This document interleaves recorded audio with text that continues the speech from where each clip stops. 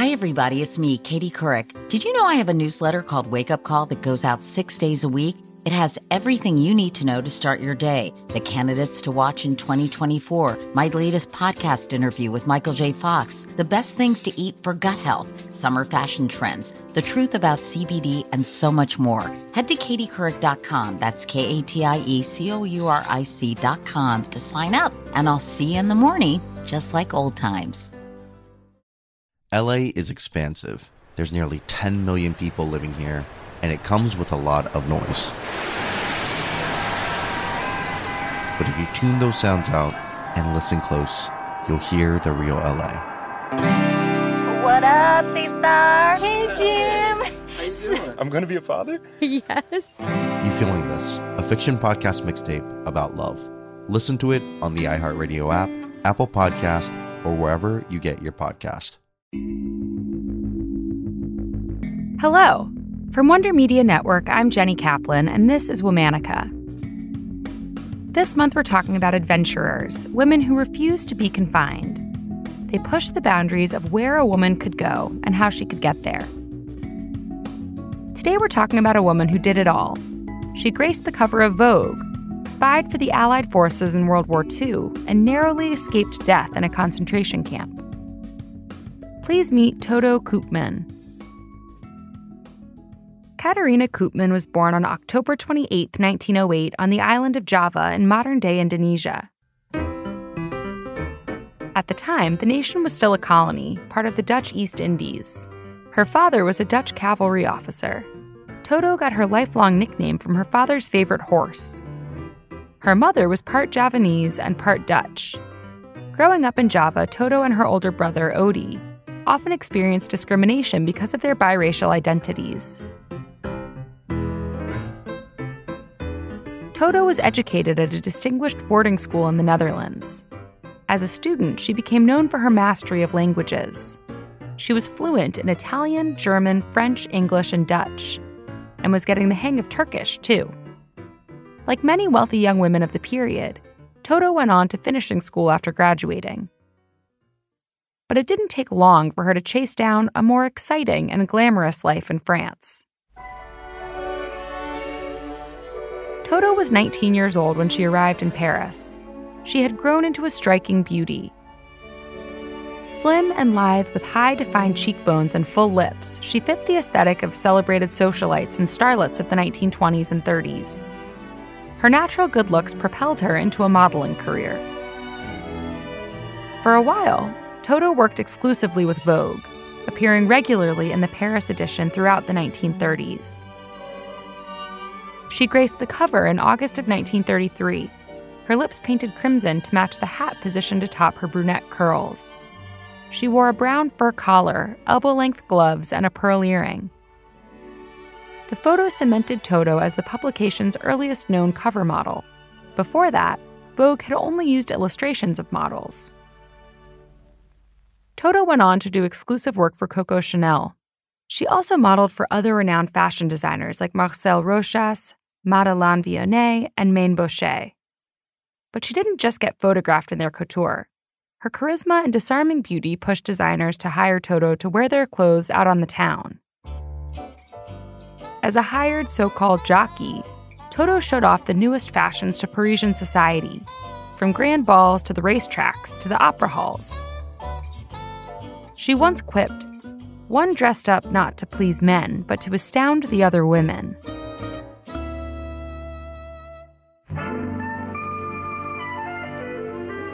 Despite Toto's popularity, her family was scandalized by her modeling career. At the time, it was a job not much more respected than prostitution. But Toto didn't mind their disapproval. She had never intended to follow the traditional path of marriage and homemaking.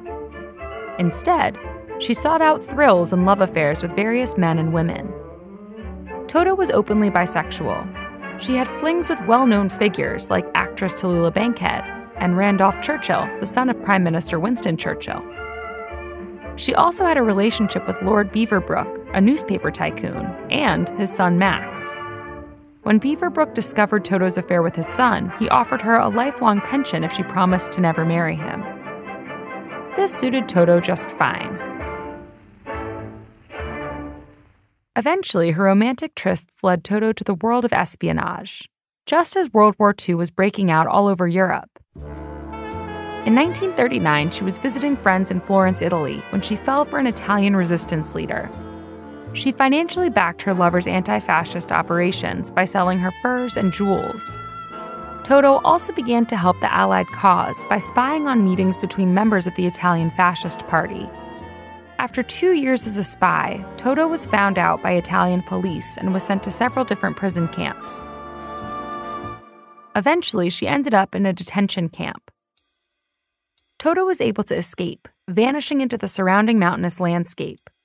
She quickly started working to help hide other prisoners who'd also fled. Toto's continued resistance work ended with her getting captured once again. But amazingly, she managed to escape her detention camp for a second time. She fled to Venice, taking a break from spy work to avoid further pursuit by the Italian fascist forces. But by 1944, she was back at it, working out of the Grand Daniele Hotel. Once, she attended an aristocrat's dinner party and was seated next to a German general. It was so brazen an act that the officer never suspected the beautiful woman next to him was a spy. But Toto was eventually discovered and captured for a third time. She was sent to Ravensbrück concentration camp, and this time, escape would prove nearly impossible. Roughly 132,000 female prisoners were sent to Ravensbrück from 1938 to 1945, and 90,000 died there. Toto got by with her mastery of German, successfully fooling prison guards into believing she was a trained nurse.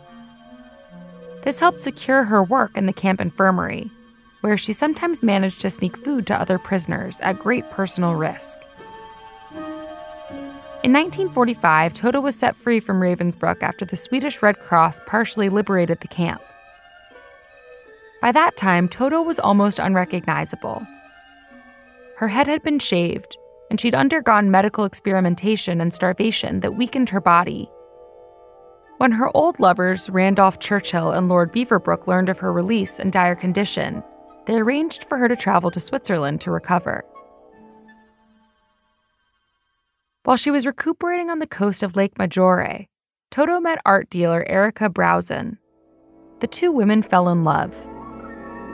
They returned to England together, where Toto helped Erika open the now famous Hanover Gallery. Erika scouted and managed the artists, and Toto dealt with behind-the-scenes matters, including using her social connections to help the gallery rise to prominence. Eventually, the couple was running one of the most influential galleries in all of Europe, celebrated for being the first to represent artist Francis Bacon. They also showcased works by acclaimed artists like Henri Matisse, Max Ernst, and Man Ray.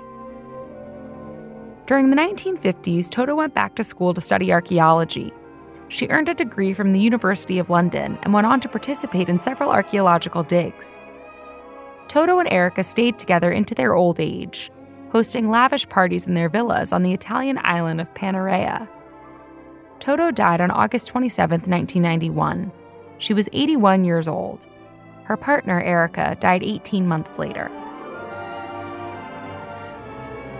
All month, we've been talking about adventurers. Tune in tomorrow for the start of a new theme. For more information, find us on Facebook and Instagram at Womanica Podcast. Special thanks to Liz Kaplan, my favorite sister and co-creator. Talk to you tomorrow.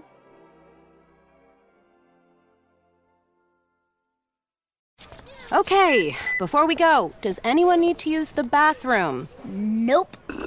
Are you sure? Mm-hmm. You're sure you're sure? Yep.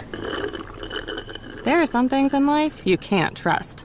Mommy? Oh, come on. And there are some things you can, like the HP Smart Tank printer.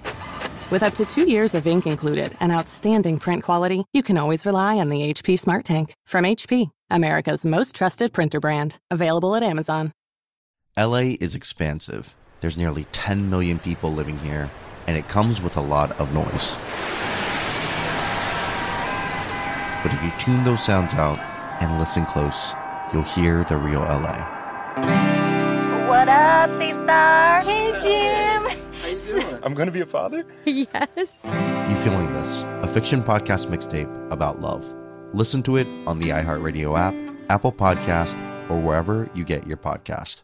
These days, more often than not, the success of a company is attributed to its founder. But that's only part of the story. My name is Noah Callahan Bever, and I'm proud to present Idea Generation's All Angles, a Will Packer Media podcast. We'll be talking to all the key players from all your favorite brands, like Loud Records, Ghetto Gastro, and Earn Your Leisure. So join me each week as we dissect the most dynamic companies in culture, because the only way to truly understand success is to look at it from all angles. Listen to Idea Generation's All Angles on the iHeartRadio app, Apple Podcast, or wherever you get your podcasts.